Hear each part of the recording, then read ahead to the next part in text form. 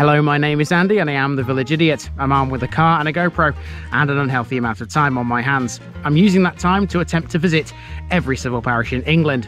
You're watching the North Kesteven series. This is a large Lincolnshire district centred around the town of Sleaford. There's 75 parishes here, so let's take a look at one of them. I'm not gonna lie, today we are very wet. Very, very, very wet. The rain is coming down in bucket loads. And I'm already soaked because I've done 3 villages already this morning, but it's not going to stop me doing another one, is it? Welcome back to North Kesteven, everybody. Behind me you can see an old schoolhouse. There we go, an old schoolhouse right there. Now this is right next door to the current school. If I turn the camera slightly, I'll show you the current school. There it is. So we've got the old school right next to the new school in this place, and you'll find both of these schoolhouses in the parish of Brant Broughton and Stragglethorpe.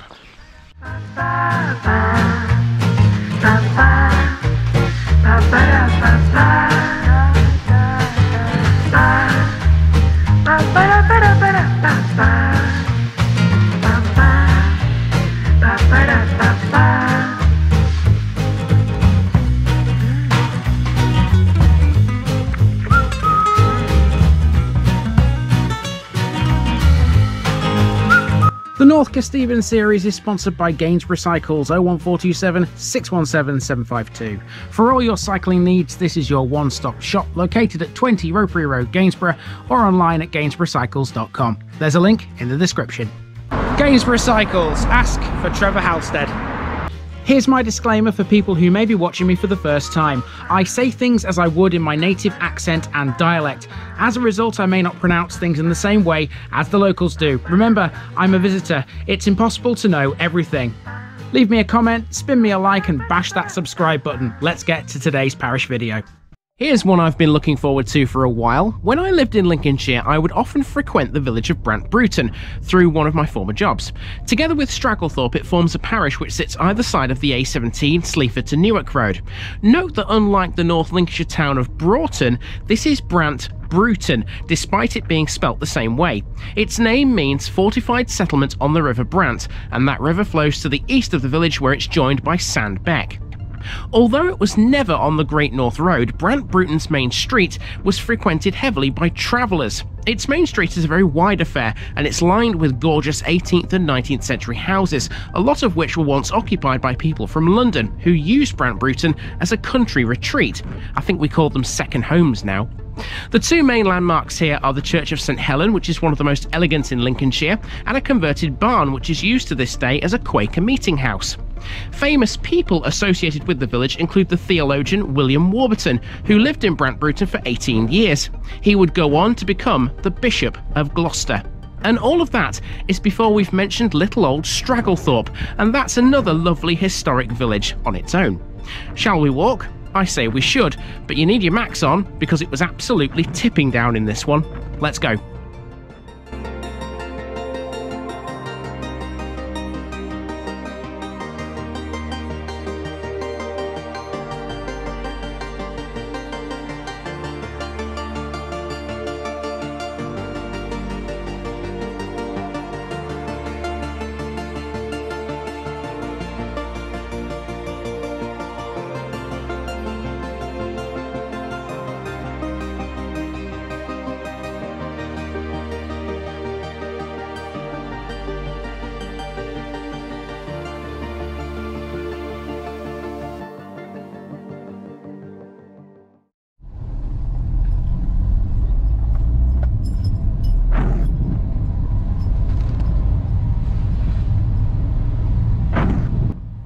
We begin with a drive through the village of Stragglethorpe, which used to be its own separate parish until it was merged with Brant Broughton in 1931. Stragglethorpe has always historically been associated more with the land to its immediate west rather than to its immediate north, namely Beckingham and not Brant Broughton. Repeatedly, it's referred to in records as Stragglethorpe in the parish of Beckingham. Although the village is tiny, it still has a few key landmarks. One of these is the Elizabethan Stragglethorpe Hall, a country house dating back to the 16th century.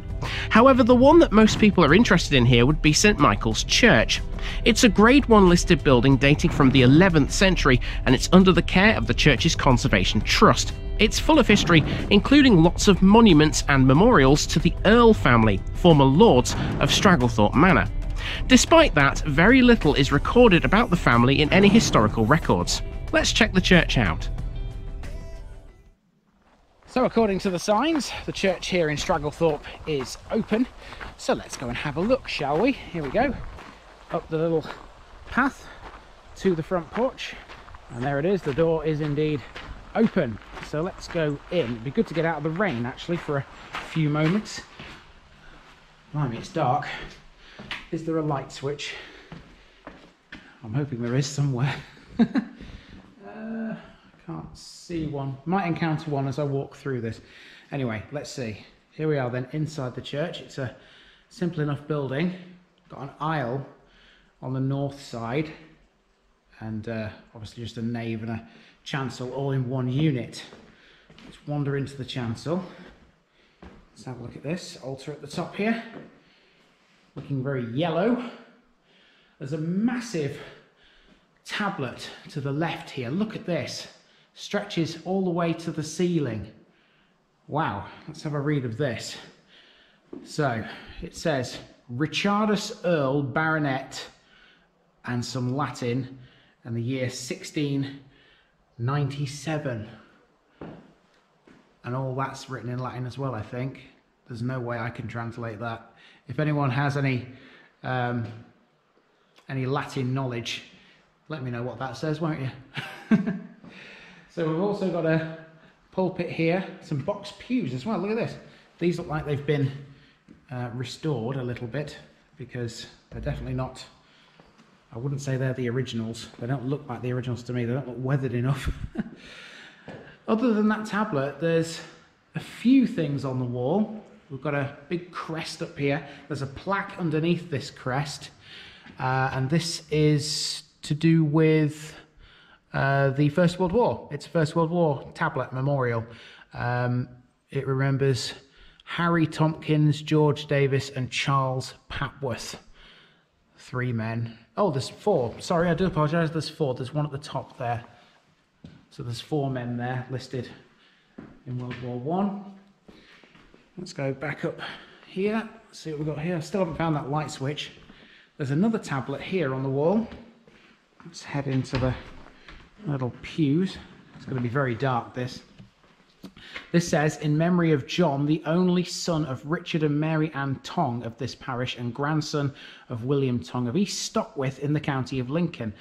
21st of December 1916, aged 85 years, and of Elizabeth Tong, his wife, aged 62, 1896, and their children, Richard Ingle Tong and Gertrude Annie Tong, 79 and 90 years of age, respectively. So, Stragglethorpe has got a connection to West Lindsey then, to the parish of East Stockwith, if you can remember that episode from a long time ago. Okay, pretty much it, I think. Lovely little place, lovely church. It's great that it's open and we can see inside it. Let's head now into Brant Broughton, which is the bigger of the 2 villages in this one. Stragglethorpe is a nice place, don't get me wrong, but Brant Broughton has got a lot more.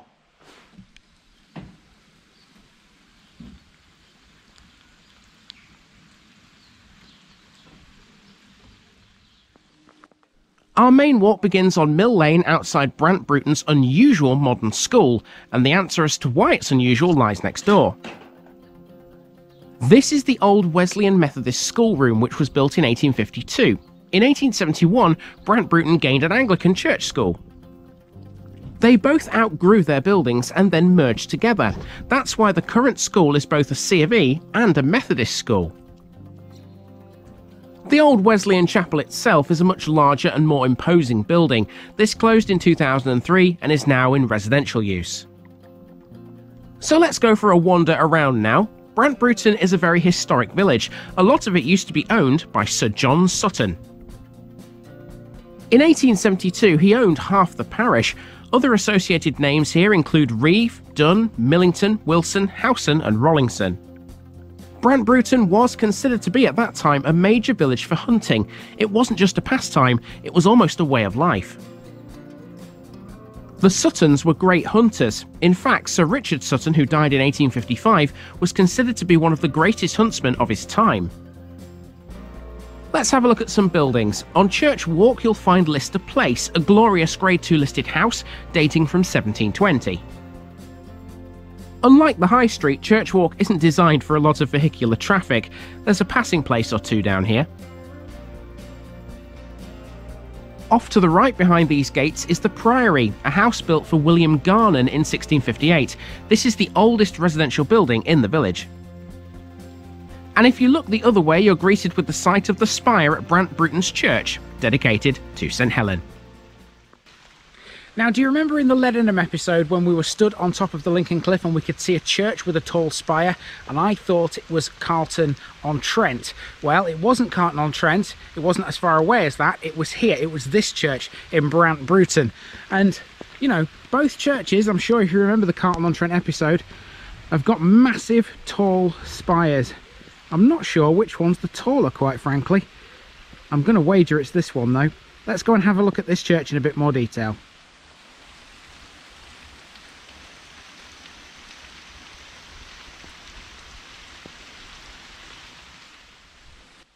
The spire of St Helen's is one of the tallest in Lincolnshire. It's 167 feet high, but it's commonly misquoted to be 198. It is shorter than it used to be, as it was reduced in height in 1897. Pevsner once described it as one of Lincolnshire's most elegant. Most of the church was heavily restored between 1874 and 1876. The oldest parts of the building date back to 1290. It was open, so let's go inside. A lot of the ironwork in here was made by the village's very own blacksmith, F. Cauldron. This cavernous church has some vintage features. Check out this Victorian funeral bier under the tower, for example. St Helen's has been described in the past as being like a medieval dream. Its beauty is down mainly to Canon Frederick Heathcote Sutton. He was the rector here from 1873 until 1888 and created the church you see today after working with the architect George Frederick Bodley. I like this floor in the chancel. Look at this. Checkerboard pattern, almost like a chessboard, in fact exactly like a chessboard. So depending on what piece I am depends on in what direction I move. I'm sure a few of you out there already know that I'm a chess player, not a very good one, but I can play. So let's see, I've always fancied myself as a bishop, so I can move diagonally here across the squares, always staying to the same colour square. It's quite fun actually. Anyway, that's the church here in Brant Broughton, and now to move on and see what else this village has got. It's got plenty more, including one of my favourite pubs in Lincolnshire, the Generous Britain. We'll catch that further around this route.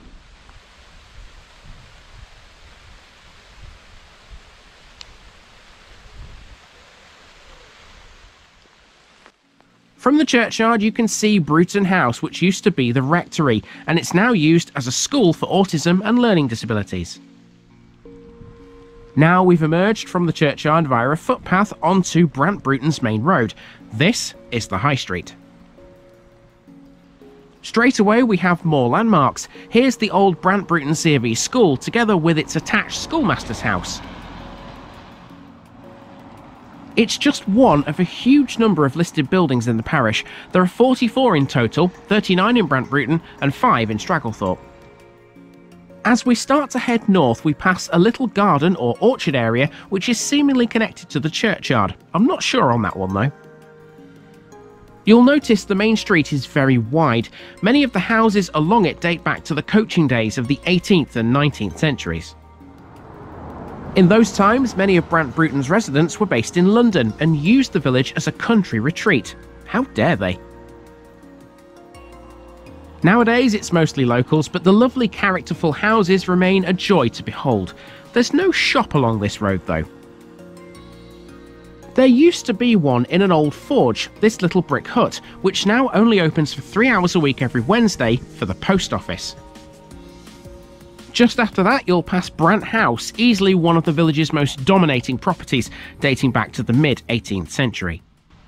So we've seen the current post office, and of course it's not open all that often. The old post office, however, still stands, and it's right here. It's this big white house at number 55. There it is right there. That's the former post office here in Brant Broughton. Now, of course, been turned into a house. Now, just past that, there's a parish notice board on a wall over here near this red van. Looks a bit blank, but it won't be in a moment when I put a card on it, I can tell you that for free. And then after that, we're going to turn left just beyond the red van, because there's an interesting building to the left up there, which we don't see many of.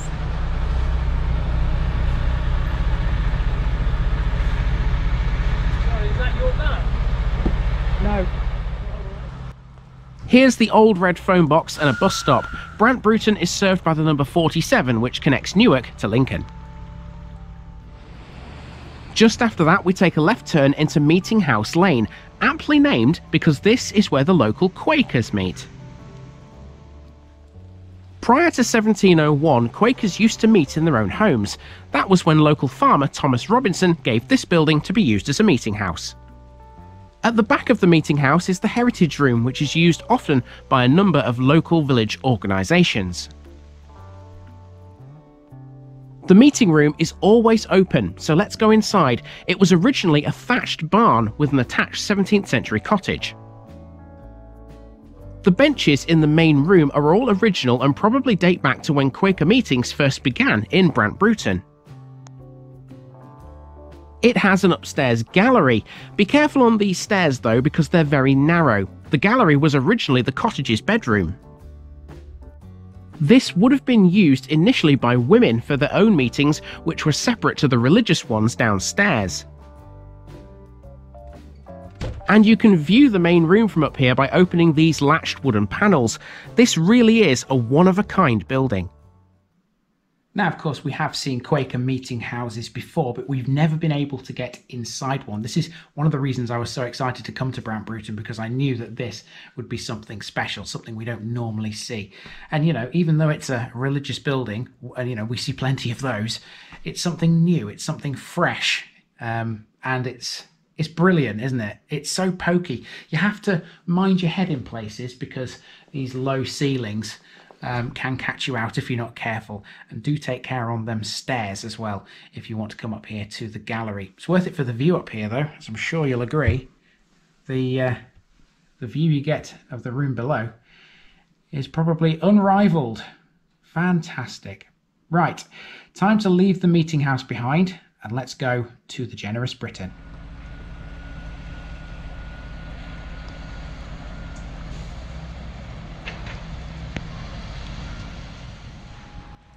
Here's the Generous Britain pub, which dates back to around 1800. Inside, its walls are decorated with historical photos of the village. There were at least two other pubs here. One was called the Red Lion and one was called the Fox, but there may have been more. There were certainly more businesses. You only have to look around you at this point to see a collection of Victorian shopfronts. We're now leaving the main road behind as we make our way to the playing field. We're taking a less travelled route to do so. This gravel path, which looks like someone's drive, runs towards a small stream which flanks the edge of the playing field. It passes a pumping station on the way. Hey, I never said I was only out here to film the historic stuff. Here's the playing field on which football can be played, but there's no current football team here as far as I'm aware. Nonetheless, it still has a sports pavilion, and the whole thing is complemented by a big play area for children. This features a hilly area with tractor tyres, a large climbing frame and a zip wire, as well as a fenced-in area for the younger ones. Okay, so now we're at the most northern point of the village and we're going to start working our way back. There are some side streets on the right hand side as we go. There's a few landmarks in those, and eventually we'll just head back to the car. Brilliant. Lovely little village is Brant Broughton. It's probably one of my favourites in North Kesteven.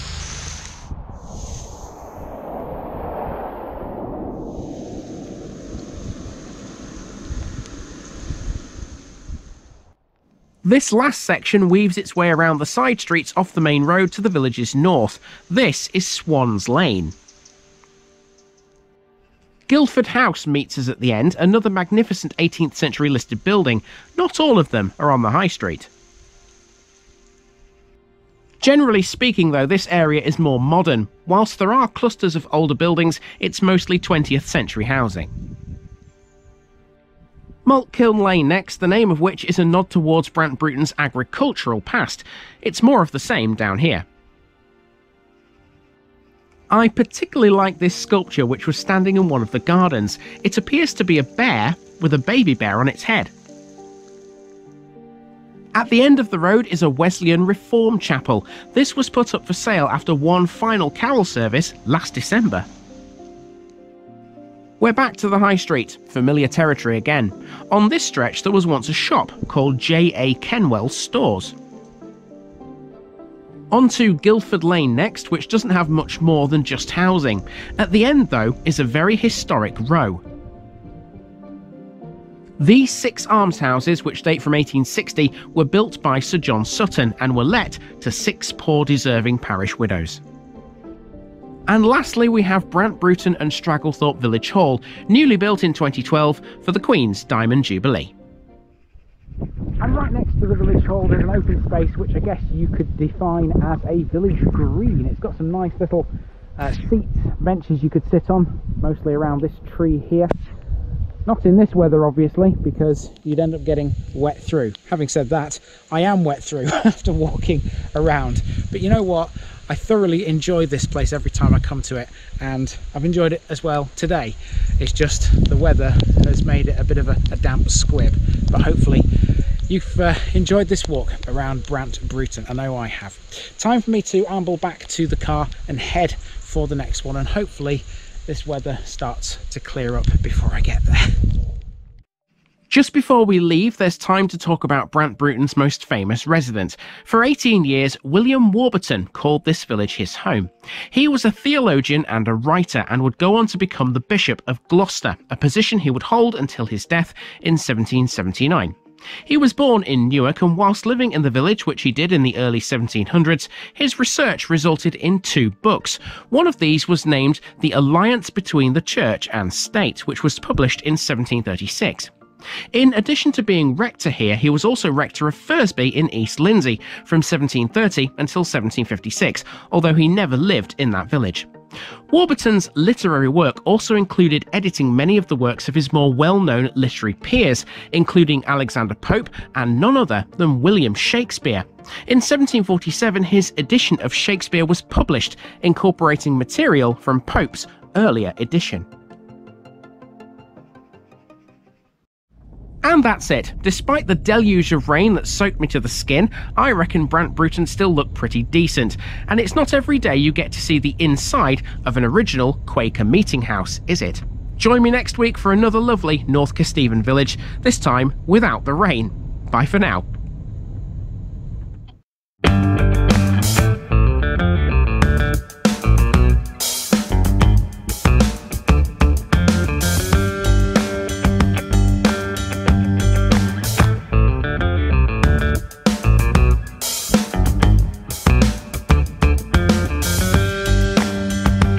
Thanks for watching this video, folks.